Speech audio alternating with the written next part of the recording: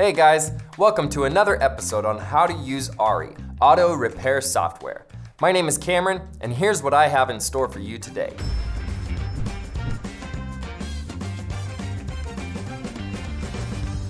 In this video, I'm going to show you how to use the time tracking feature in the ARI Auto Repair app. Log into the app, and first, you need to make sure you have already completed your company profile setup. If not, please check the description. There you will find a link with a step-by-step tutorial on how to set up your ARI Auto Repair company profile. Now, let's get into the time tracking section. The time tracking ARI feature lets you monitor and label the activity of multiple employees. Additionally, you can add notes when clocking out workers and create timesheets with a backdate.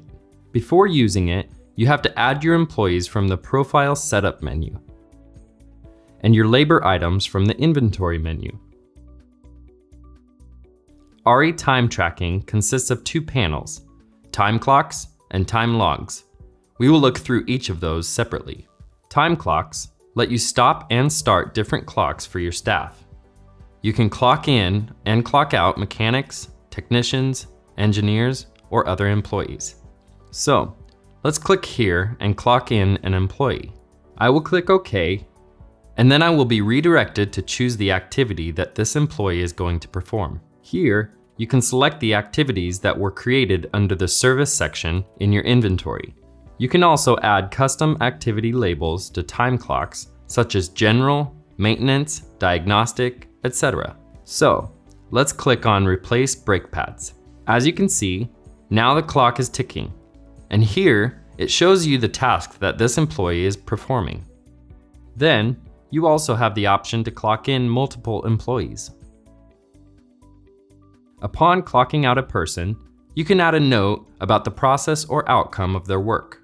After the task is ready, you can close the time clock and see the labor times added to your invoice. In the Time Logs panel, you will see an overview of all past time clocks. Click the plus button to add a new time log.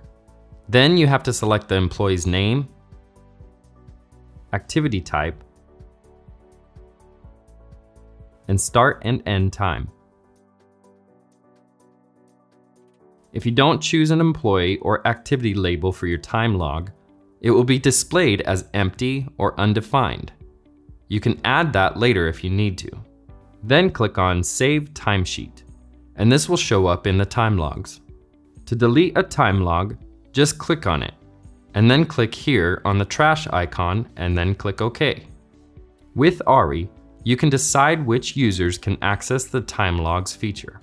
So, if you go to Profile and then go to User Roles, you can select the desired user, click on Edit, and then choose what access you can give regarding time logs.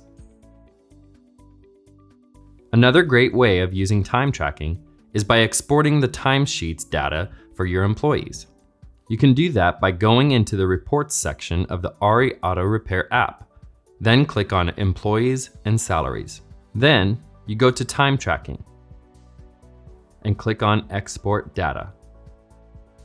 And here you have your timesheet. That's it for today. Thanks for watching. And remember, you can access all ARI features by going Pro. You can do this in ARI settings. See you on the next one.